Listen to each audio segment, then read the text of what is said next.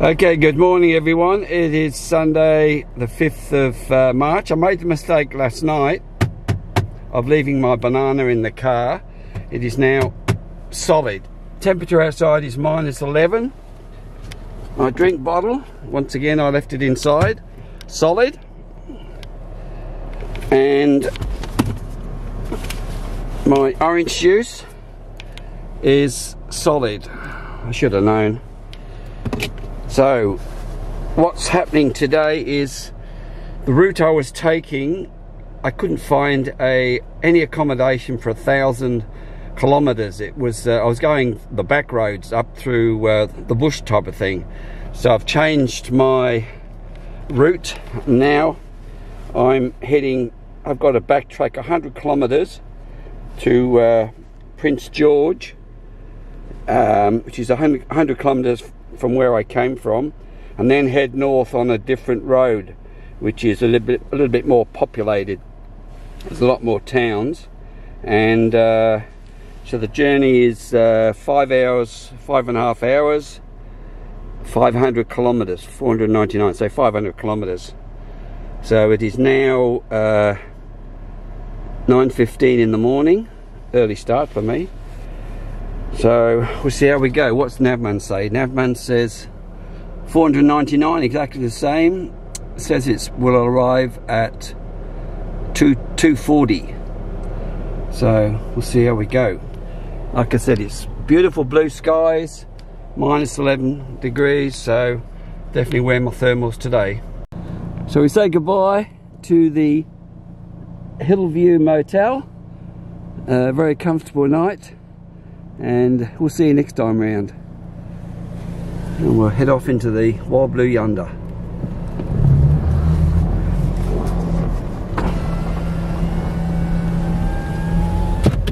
Remember, driving on the right side of the road, I have to remind myself.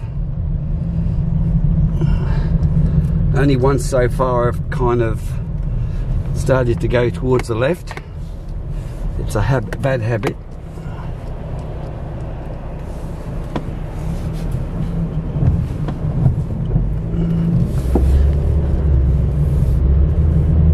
Okay. Perform a U-turn when possible. That was a blue already. I was heading the way I was going to go, but now I realise, luckily Navman told me I'm going the wrong way already. Okay. Back on track. That's where we got to go to. Prince George, 95 kilometres. So we got to backtrack 95 kilometres and then head north to a more populated area. I was hoping to go through sort of the bush type of thing, but the accommodation. So it would have been probably nice scenery, but I'd be sleeping in the car, which wouldn't be comfortable. So it's a 5.5 hour drive. Hopefully we might see an animal or something, a moose or a deer, although they're probably all in the bush. They usually don't come to the road unless it's summer. We're smarter than that. I know they get run over. Hopefully by the time I get there, my banana and well, banana, once it thaws out, will be just mush. But the water and the orange juice should be drinkable by then, hopefully. It's compulsory to drive with your lights on in Canada, which is a great safety idea. I always leave my lights on in Australia. Makes it easier to see the other cars. And I noticed in Canada, when I came here last time, was the same. Their line markings, they never worry about redoing them. So basically you can't see the road markings, like the centre line you can barely see, and the lines separating the lanes are barely visible as well. They never worry about renewing them, which is a shame. You can see by those tracks someone's been having fun in their snowmobile, which I think would be almost compulsory living out here. Somebody's working in the cold. Electricity guys, I bet they've got their thermals on. Okay, we're just arriving at Prince George. So I've just backtracked 100 kilometres and now we have to head north and follow a more populated route where there's plenty of towns and accommodation and fuel. So I won't be sleeping in the car. So this is Prince George, and there's a Macca's. I should have stayed here the night, it would have saved 100 kilometres. Anyway, we live and learn. There was 1,000 kilometres of bush, the wilderness, and one town in between, and didn't have any accommodation. So I had to turn back, and now we're on a civilised path. Oh, here's where we changed direction. We're now heading for north at Dawson's Creek, which is where we want to go. Bear left, Highway 97, John Hart Highway. Thank you, Navi. So it's 10:25. We should be arriving by 3 o'clock, and we've got 404 kilometres to go. Mr. PG. So we head straight for 306 kilometres, so we can't get lost that way. Okay, I'm doing the naughty thing. I'm getting McDonald's for breakfast because it's getting late and there's no time to go anywhere else. This is what you call a boxed in McDonald's. it's just about gee, it must have had a bit of snow here. It's over a metre, definitely over a metre thick. So it's now what time is it? It's 11:15. I'm getting breakfast. In 200 metres, at the end of the I've road, really confused turn poor left, old Austin Navman. Road West. Yeah, so yeah, I'm getting something to eat now because it's 392 kilometres to go, and there's probably not many more places to eat. So while I'm waiting for my breakfast order, you can see the water is just starting to melt. The banana, like I said, is turned to mush. The first bit of it is just sloppy, so it's going to be not edible. And the orange juice is still frozen, so that'll be a while.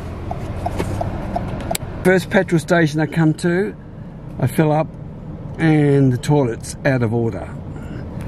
So it's minus 10 degrees outside still, so I'll have to find a bush toilet somewhere.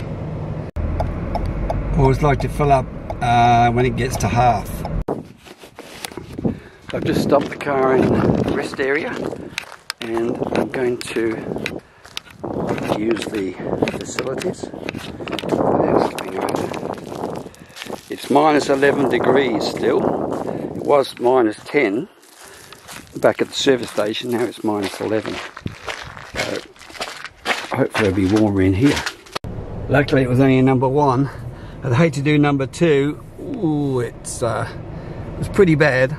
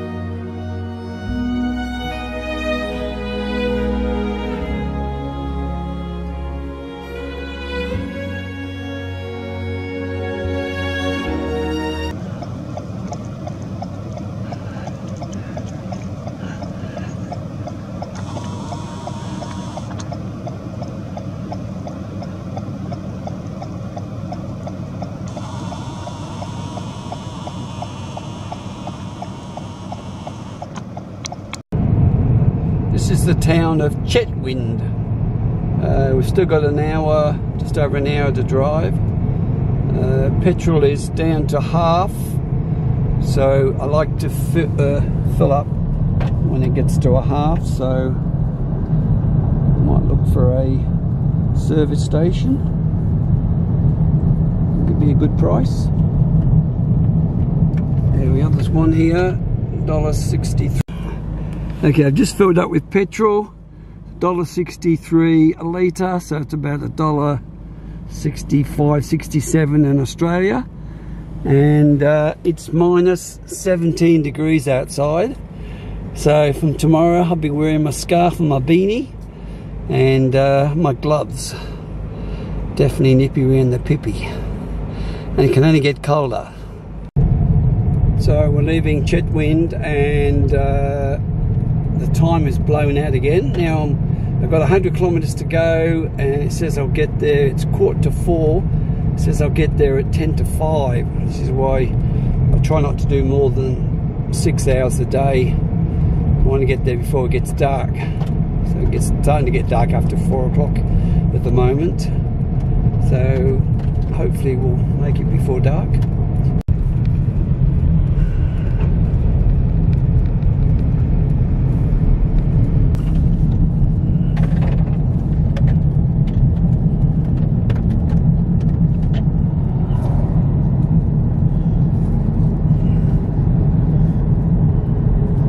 End of the road, turn right, Highway 2, Alaska Avenue. Thank you. And this is Dawson Creek, where the famous Dawson Creek TV show was filmed and based, and very popular with young ladies. So we just have to find the Peace Motel.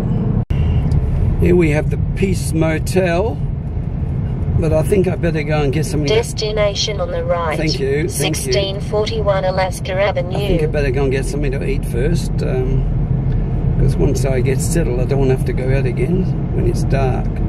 So I'll get something to eat first and then go back to the hotel. Okay, we just arrived at the Peace Villa Motel, and I've got room 118. Someone's brought me a pizza. Whew. That's nice. Just check. One piece missing. Oh, that must have been me. Okay, one night, $89 with tax. Very nice homely room.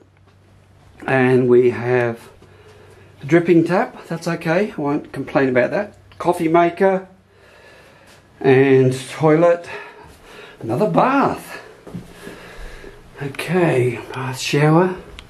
Just here for one night. How you going? Good? It's minus 17 degrees. Did I mention it's minus 17 degrees outside?